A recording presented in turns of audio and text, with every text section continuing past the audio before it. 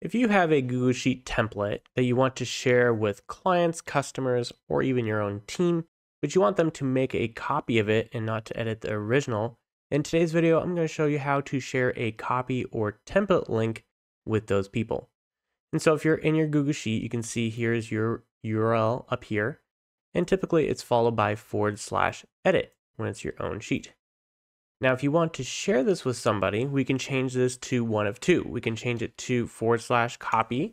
Now, if I just hit enter, you can see it comes up with a copy link like this. Now, the other thing we can do is template and then do preview, hit enter, and then we have a link that shows up like this. And so in this case, we'd hit use template and make a copy. Now, on either of these methods, one thing you want to be wary of is you do have to make sure the sharing is appropriate. So if it's with certain people, you can add them as a viewer. They have to have at least view access. Or you can change general access if this is going to be with unknown people.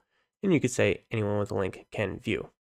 So first of all, let's look at what happens if you do not do this. And so let's just take a copy link, for example, here. I'm going to take this whole thing, copy it, and then bring in a different browser that's logged in a different account and put that link in there. And this is what you show up with. And so this is usually not the way you want to go. Otherwise, you're going to get a request from everyone that is trying to access this. And the same thing happens if you use the template preview. And you still have the same one. Now, if we change this to anyone with the link can view, and we go back to our link here, if I refresh, now it's showing up correctly. So if you're sharing with other people, just make sure you update the access to either those specific people can view or that anyone can view, and then it will work correctly. All right, so that is it for today's video. Make sure to check out the other videos on our channel for more tutorials on both Google Sheets and AppScript. And as always, have a great day.